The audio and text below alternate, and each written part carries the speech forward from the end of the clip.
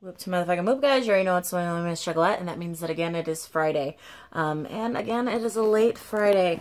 I have been working on the final touches of getting the house together and getting our bags packed and everything ready for Tuesday. I know I've mentioned this a lot, but for you guys that don't know, my daughter is having a double hip reduction surgery on Tuesday for hip dysplasia. So anybody that, you know, cares and wants to keep her in your thoughts or whatever, that's great. Thanks. Much appreciated. But anyways, this week's topic was about stigmas.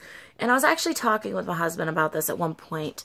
And when we first got together, he knew I was a juggalette. And he was, he was remembering, all of the stereotypes that he had heard about us. And I said that this topic of the week was about stigmas. And he said, aren't they the same thing? And in all reality, no. Stigma and stereotype are not the same thing.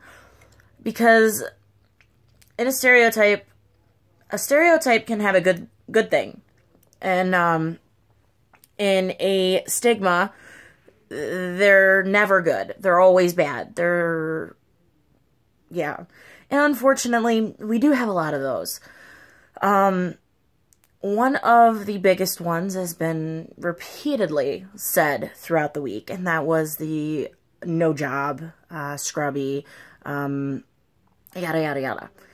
And there is a lot of those. There are a lot of juggalos, unfortunately, that give us a bad name that, are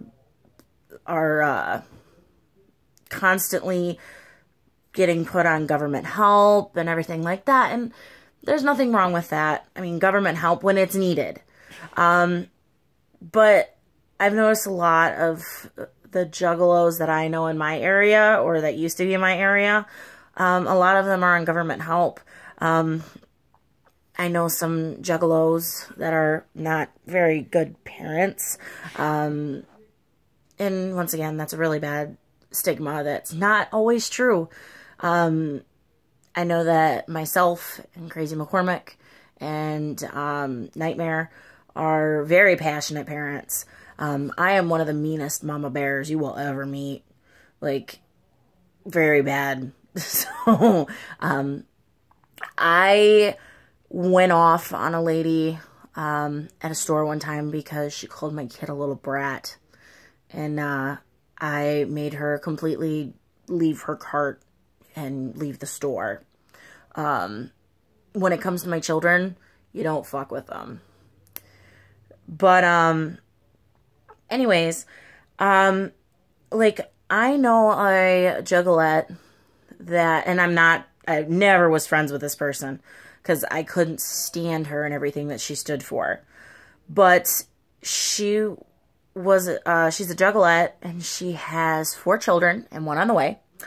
And they're all by different fathers. And none of them pay child support.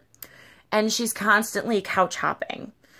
And she still has her kids, and that I don't understand.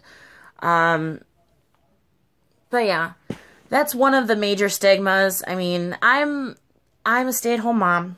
I am very blessed to be a stay-at-home mom, and it's not by choice. My husband, well, it is by choice, but it isn't. I don't mind going to work. I actually like going to work. The job that I worked at for several years, I actually really enjoyed. Unlike everybody on this channel, seeming to think that nobody likes work, I don't mind it.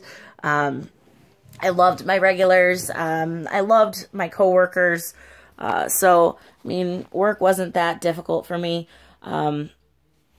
It was more my boss that I had some troubles with towards the end. But my husband works 80 hours a week, so I don't have to, and I can stay home with the kids. And even then, being a mom, a stay-at-home mom and wife, is not a walk in the park. I do the cooking, cleaning, I take care of the kids, I take care of my husband, and I do all the bills And, you know, it's a big job. Unlike a job that ends by never does. I stay up all hours of the night. I stay up all hours of the day. I'll go easily without sleep and to take care of my kids and my husband. And that's my job. And I'm okay with that. I enjoy my job. But before that, this once again goes in with, you know, parents and parenthood and stuff like that. When I was a single mother of just one, and I didn't have a other parent helping me financially, I would work 80 and 90 hours a week. I would work at my original job, and then on some days, I would work from my regular job from 6 in the morning until 4:30. And then I would grab food and change on the way to work. And I would be a dishwasher from 5 o'clock until 11 o'clock at night. And then I would go home, go to bed, and do it all over again. Because I couldn't afford to be able to financially stable myself alone. So I did what I had to do in order to take care of my child.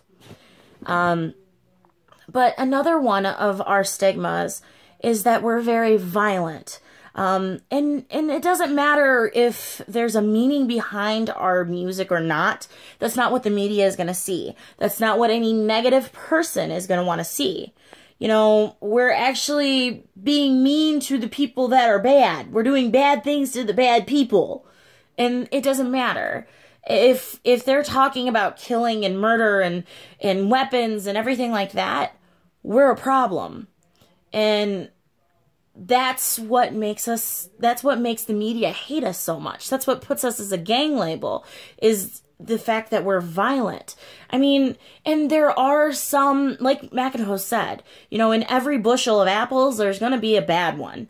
But we've got some nasty fucking oranges in ours. And those are the people that give us such a bad name. A majority of us know about the story of Psycho Sam.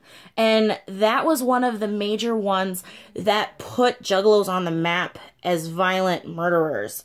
And if for you guys that don't know the story of Psycho Sam, he killed his girlfriend, one of her friends, and her parents with a ball-peen hammer. And then there's countless of other ones. I mean, we all know the Tila Tequila incident. I mean, but what the media doesn't want to cover is the fact that Tila started, you know, making it worse and egging them on and egging them on. I mean, of course, it wasn't necessarily smart for the people to do what they were doing, you know, throwing fucking literally shit at her and throwing rocks and everything else at her. I mean, that's what makes us, you know, the image of us violent. But it's also what the media doesn't see is that Tila kind of instigated it as well. I mean, she could have just ran off the stage and been done with it. But instead, she stayed on and, you know, trying to show everybody her tits and, you know, making fun of everybody. And for what fucking reason she was even there, we can only ask ICP. But, you know, anyways. And then, I mean, there's the other things that we're druggies. And there's a lot of them that are, especially in the area that I grew up in. There's a lot of druggies. There's been a lot of overdoses and people that were in my clique, I guess you could call it. I mean, I didn't really talk to them, but they were in the kind of clique that I was in high school. And a lot of them died of overdoses of heroin and things like that. And they were druggies. And there's the druggie stigma, and then there's also the fact that juggalettes are sluts, to put it very frankly. And, I mean, there's a lot of women that I know that are far beyond the term slut. I mean, I don't necessarily like the term slut because I don't necessarily completely believe in slut shaming. But, you know, juggalettes are all bad and nasty and shit like that. But, and I was called kind of, you know, I was called slutty in high school. But then there was the cheerleaders who at my school, they actually made the news that there was that our cheerleading squad got off every single fucking football player every fucking game. So, and then it went on to the basketball players until it stopped because media caught wind of it. Yeah, that was my high school. But yet, people like us are the slutty ones. I am okay with my body. I understand what I am, and I'm okay with that. And you know what? There's nothing wrong with a woman being confident in themselves. And, you know, I think that being a juggalette kind of helps with that. I mean, it gives you, like it does with all the other, you know, juggalos and juggalettes alike, it gives you the mentality of, you know, well, I'm allowed to be who I am. I'm comfortable in my own skin because of the people around me, because of the music that I listen to. It makes me realize that, you know what, I can be whatever the fuck I want, and I'm okay with that. I'm okay with being the outcast. I'm okay with people talking shit about me, because as long as I am who I am, and I'm okay with who I am, the world's okay. I mean, in the words of RuPaul, and a lot of people probably don't really care about who that is, but what other people think of me is none of my business. People can talk shit all they want. People can say anything they want. People can give all of the negativity that they want and say all the negative stigmas that there is. But what we feel about ourselves and what we put ourselves as and how we make ourselves out to be is the most important part. So, stigma or not, I am who I am, and you guys are too. So, just don't murder anybody. We'll be gravy. So, anyways, I did a lot of rambling, and this video is 12 minutes long. But anyways, I'm gonna get going because I got some shits to do. I've got to finish packing up some more stuff, and yeah. So, it's probably going to take a while for this video to load. So, much motherfucking wicked clown love, guys. Don't forget to like, subscribe, or give us a like on Facebook. And I believe that we're going to be doing a Sunday hangout, maybe? I don't know. Crazy McCormick, you'd have to tell everybody that. So, anyways, much motherfucking wicked clown love. And don't forget, always keep it wicked. Later, guys.